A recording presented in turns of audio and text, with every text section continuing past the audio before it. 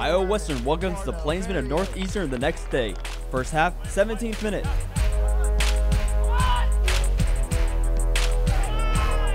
Fitzroy Cummings never gives up on it. Big Blue is on the board. Reavers keep up the pressure. The home team with 14 shots in the first half. Late in the half, with the cross.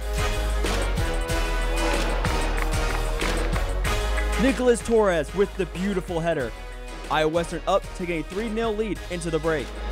The home defense making life difficult for the visitors.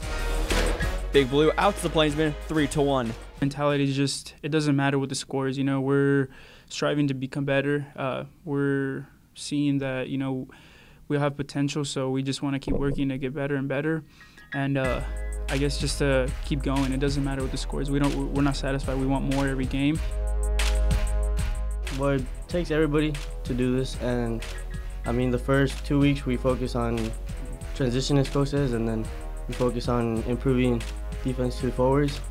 And so, like I said, it just takes the whole team to really defend. We like to control the tempo of the game. We want to dominate the ball. We want to play fast. We try to do those things. But there's gonna be some games where you just can't do that. You gotta grind it out, and that was kind of the great thing about today. The game, for external factors, I thought they got changed a little bit, and we dealt with it very well. We grinded it out and we got the result. The men will be on the road for the first time this Wednesday, September 11th. The Reavers kick off conference play at Iowa Central. For IWTV, I'm Trevor Halligan.